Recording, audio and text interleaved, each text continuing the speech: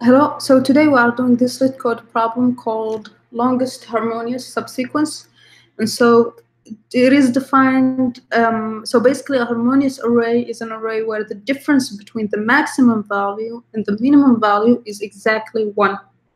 And we get this array and we want to find the length of its longest harmonious subsequence among all of the possible subsequences. And so remember, subsequence is different than subarray, which for example, for the subsequence, we could take 3 and jump and take these three numbers and then take let's say 2, 3. And so that's the definition here. And so how can we solve this problem? So for example, for this array here, the longest one where the difference between the min and the max is 1 is this subsequence here that goes from here to here and then from this to this. Because the min here is 2 and the max is 3, so the difference between min and max, so the difference between max and min is equal to 1. That's why that's the the longest one in this array. So one way we can solve this problem is, so let's use sorting here. So let's sort this array. Then that would mean we would have 2 2s here, and then another 2 3s, 5 and 7. So once it's sorted, we know that in order to find the longest one, we just need to take an element and go through all the elements equal to it or equal to it plus 1. So for 1, we will take all the elements equal to 1 and all those equal to 1 plus 1, which is all those equal to 2. And so that means 1, 2, 2, and so we will stop here. And the length of this one is 4. So at this point, our res would be equal to 4, our result. And then we would need to go to the next element, 1 plus 1. If there is another one here, we should skip it since we already calculated the longest harmonious subsequence, including that number. And so we would just take the next element, which is 2 here. And so we will include all 2s and 2 plus 1, which is 3. And so that means we will get to here. And this one here is 3, 5.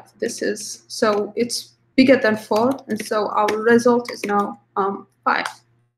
Then we'll skip also the elements equal to 2 to not redo the calculation again, and go to 3. At that point, we would have all those equal to 3 or equal to 3 plus 1, which is 4. And since there is only 3, we stop here, and that is 2. It's not bigger than 5, and so our res stays as 5. And same thing with 5. We will go to 5. Same thing, res is 0. So same thing, the length is 0 since there is no 6. For 7, we're looking for 7 and 8. And since we have just 7, the res is just 0, and so we keep our final result here is 5, which is the result that we got here.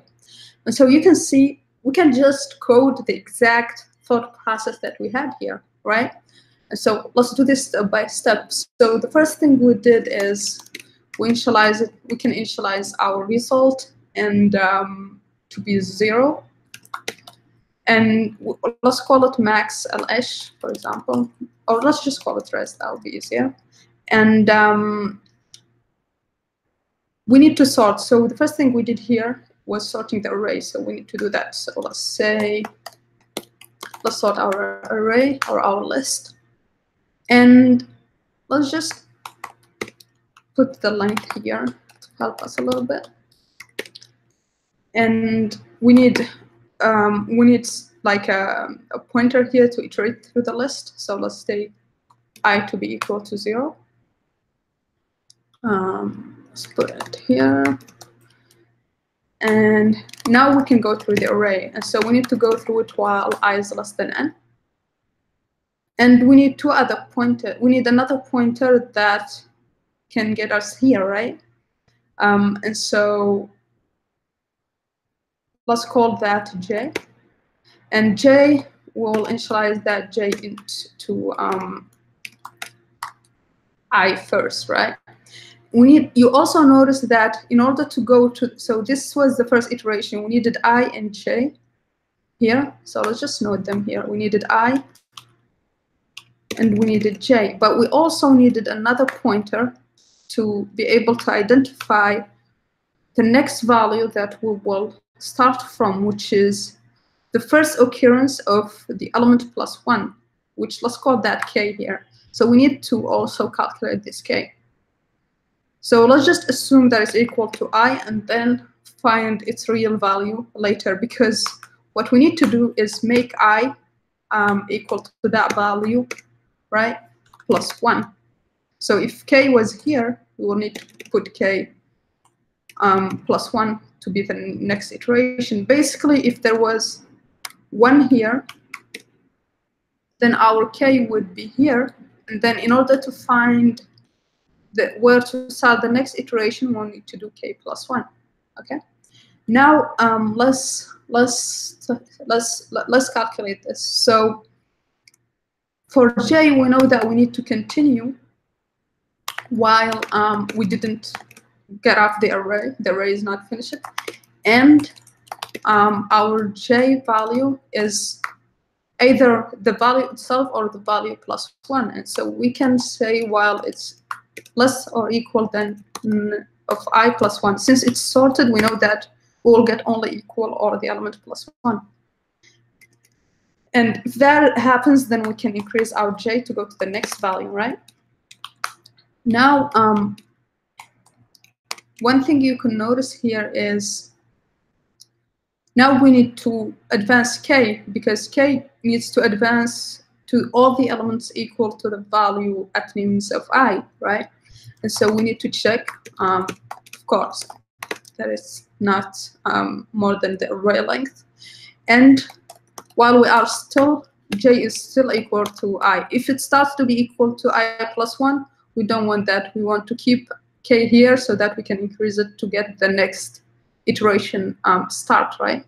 And so that means we would have this, and while that is happening, we keep assigning K to J. And now we need to calculate our result that we did here by calculating this range, right? But for that to happen, we need one condition. We need to make sure that it's not an array like this. We need to make sure that it's not an array like 1, 1, 1, right? Because if that's the case, then we don't want to count this. We want this to be 0. So we need to safeguard against that. And so the way to do that, we will just check if J -1, right, is different than I, because I is the start of the range. If our element that we're calculating the range for is equal, then we don't want to calculate the max. And so why we are doing this J -1 is because we do J +1 and then we exit. And so we want to do -1 to get the last range interval thing. And so we do this equal to max of res and J -I. And that's about it. We can now return our result. Okay, let's run this.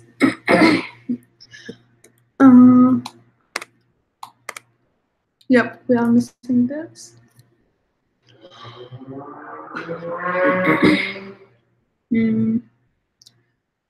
Okay, we need J here.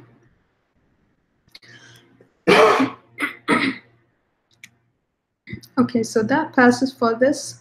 Let's test our case that I said here. Make sure we didn't miss that one. Okay, let's test other edge cases. Empty list. and with just one value, and with just two values, that should work. Okay, so I think we can submit this.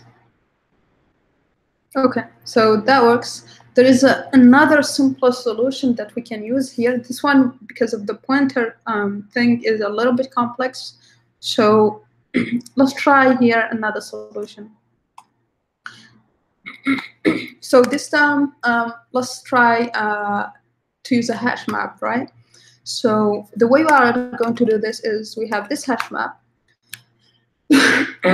Sorry. So let's take 1. So 1 would be the key.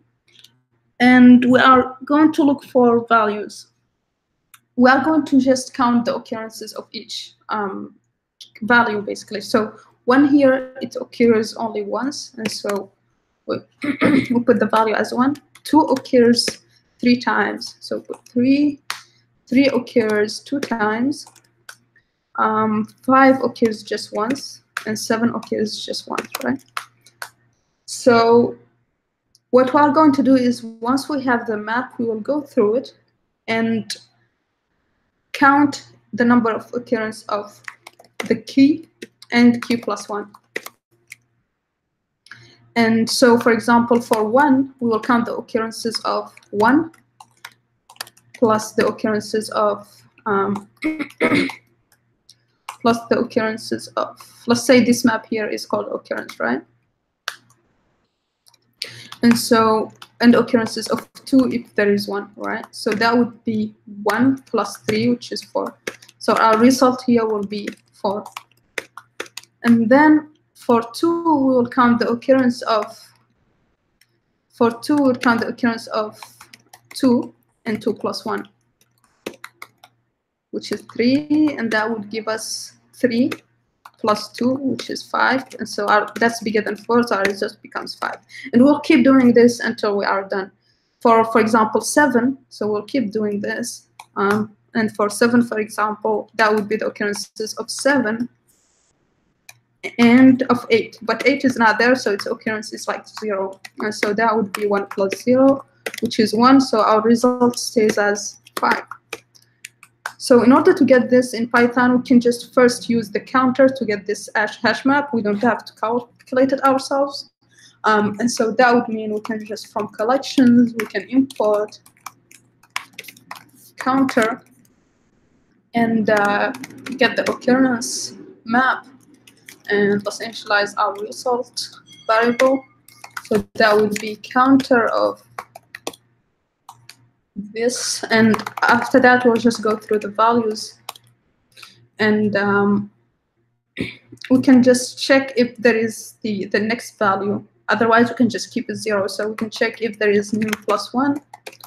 In that case, we would say res is going to become the max of res and of the occurrence of nim plus the occurrence of the value plus 1. And at the end we can just return that. So let's run this.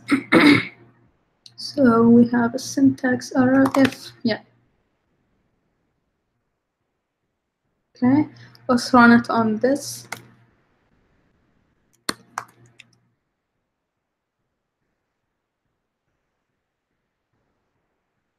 Good. Now here you can see we are using this counter, which itself does a loop, right? So so basically what we want, if you want to do it in a single loop without having to first calculate the occurrence and then go and calculate the result, we can do it in one loop. And the way we can do that is very simple too. So let's just initialize this to a map and then do it as we go, basically. And so that means here we can say, okay, the occurrence of nims is, the value is, if there was 1 before, so the previous number of occurrence. If there is nothing, 0, we just put 0 plus 1. And instead of doing this, we are going to check if there is nim plus 1 already in the occurrence. If there is, then our result would be the max of res and occurrence of nim plus occurrence of nim plus 1, which is the same as we did before. But here, since we didn't put all the counts in a hash map beforehand, we need to also do for nim plus 1 because we are encountering a new value nim. So for nim minus 1, this value needs to be counted to check if it's harmonious against it. And so what we are going to do is check also nim minus 1 if it's in the occurrence. In that case, we are going to do also max on that, but this time is going to be minus 1. Sorry, this one here shouldn't be there. Occurrence of and okay, we have one additional. Yes, this is plus 1 here.